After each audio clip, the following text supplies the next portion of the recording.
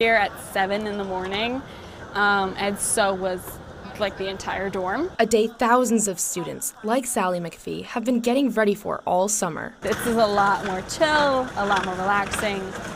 It went a lot smoother than I was expecting. I thought it was actually going to be a lot more messy and confusing. It actually went a lot more smoothly than I thought. I think it exceeded expectations for sure. The process made easier in part because of the hundreds of helping hands. There was a lot of people on the ground with directions, with bins, with muscles to help people move through. I think it's been a great experience for both of us so far. Yeah. I know there's 180 orientation leaders, but I'm sure there is so many more people helping because everyone on this campus really does love to get involved. The team effort on campus takes planning and coordination throughout the summer. Our residential life team prepares for this day all summer long, probably before that. They've perfected it down to dotting all I's and crossing all T's. Working side by side with school officials, UVM's police services.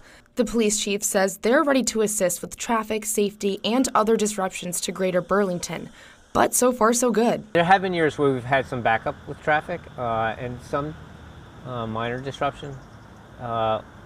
Generally, we don't, though, and I think the planning this year is spot on. 18% of the college's incoming class comprised of Vermonters, a low percentage compared to other state universities, but still an increase for UVM, with this school year being the first with the Promise program in place. It allows Vermonters within a certain income threshold to attend the university for free. Somewhere between 40 and 45% of all Vermonters on campus attend UVM tuition free. The program already helping to improve in-state enrollment with an 8% jump in the number of Vermonters in the student body. We've seen more interest in Vermonters, as I said earlier, especially Vermonters with high amounts of financial need.